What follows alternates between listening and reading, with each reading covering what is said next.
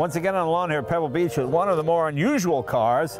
I saw this and I said, boy, that looks like a Virgil Exner design, and it is, isn't it? It is, it is. This is Karim Edde, and you're from Beirut? Beirut, Lebanon, yes. And this is a fascinating story on this car. You found this car where? I found it in Beirut. In Beirut? In the early 80s. And, okay. It was before it was in Kuwait. Right. And before it was in Iran, it was owned by the Shah of Iran. So the Shah of Iran bought this car. So it is a 1961? 1960. Oh, 1960, okay.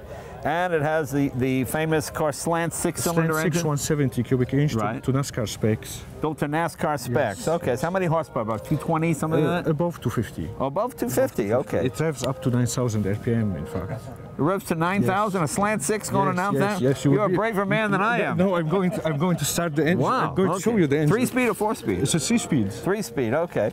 Go ahead, fire it up. Let's see how she goes. She neutral? Yeah.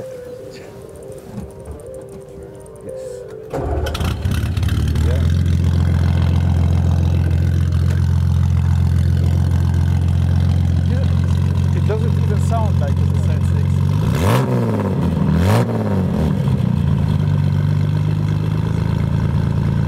I'm going to show you the motor. Yeah, let's take a look.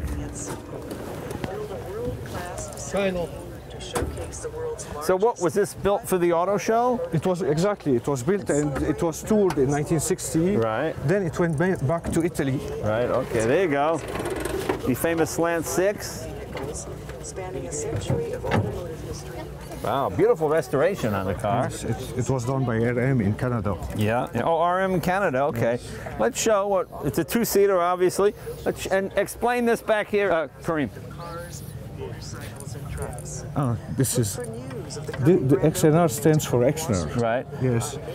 So this is the only car named after him. Exactly. Okay. And this button here was is the last one he made it for Chrysler. In fact, before leaving. Yeah. Yeah. Boy, it does look Chrysler-y, doesn't it? You can see the Virgil Exner. This is really unusual here, the way it's done. How long have you had the car? For 23 years already. Wow, 23 years. Okay. Wow, pretty. And where do you keep it? Here in the States? No, it's kept in Canada. They have the museum at RM, so they take care of it over there. And look at the windshield on that as well. Look at the gauges. Let's take a look at those gauges. Interesting they went with a Slant 6 rather than even a 318. The idea was to have an asymmetrical engine because the whole car is asymmetric. Right, okay. There's nothing, if you look at the inside of the doors here, it's completely different one from the other. Yeah, right, I see. Everything is different from the other. And is it aluminum or fiberglass? No, it's steel. Steel, all steel, wow, yes. A steel body. Pretty neat. And what is the chassis, do you know, or is it? It's a modified Valiant chassis. Modified Valiant chassis, okay. Well, my mom had a Valiant in 1960. Me too. Yeah, did your mom have a Valiant? There you go. It was white with blue interior. Yeah, I know exactly how fast the Slant 6 will go. But believe me, 94 miles an hour. After 3,000 RPM, it goes wild. Yeah, yeah. Well, it's a beautiful job, beautiful restoration. And yeah, this is really a one of a kind, isn't it?